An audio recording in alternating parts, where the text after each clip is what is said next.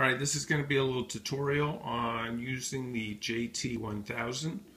This is the power up here and the volume. We turn it on, beeps, it's on.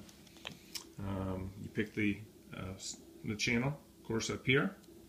It's a program with conventional analog channels. Now for programming, we hit this button. Oh, it won't program because it's locked. So we take it off lock. You see this wheel up here?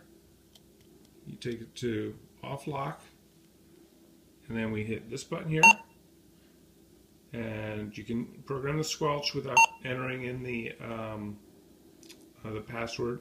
It's I believe 0 through 9. So we'll pick 2, and then you hit enter by pressing this key. So that saves your setting. Power is going to be high power. We click high.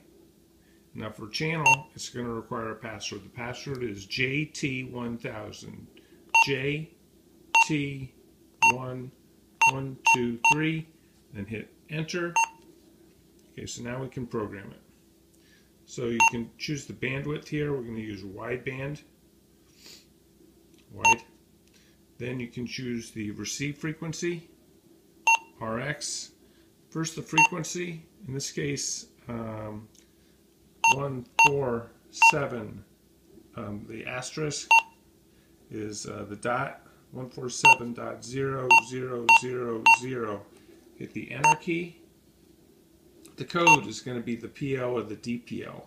The PL code will just use 100, so say 100.0. Hit the enter key.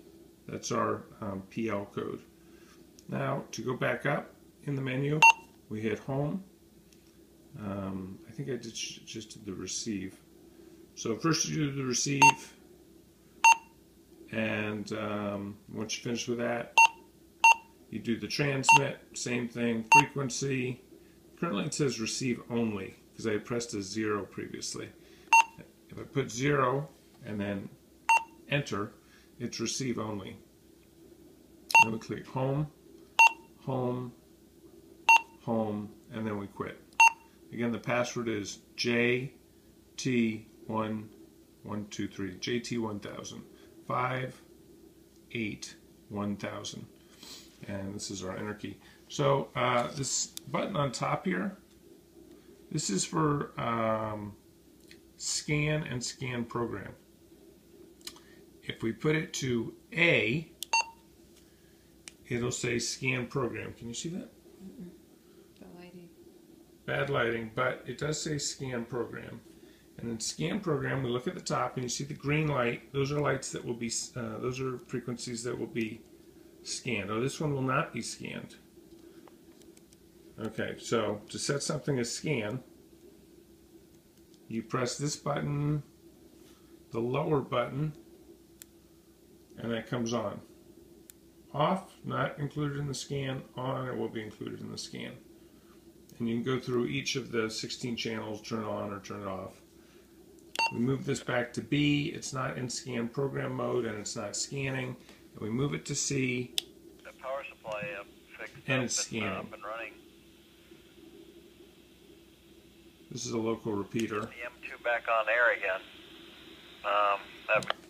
And we take it off scan. So just make sure the lock is off before you program.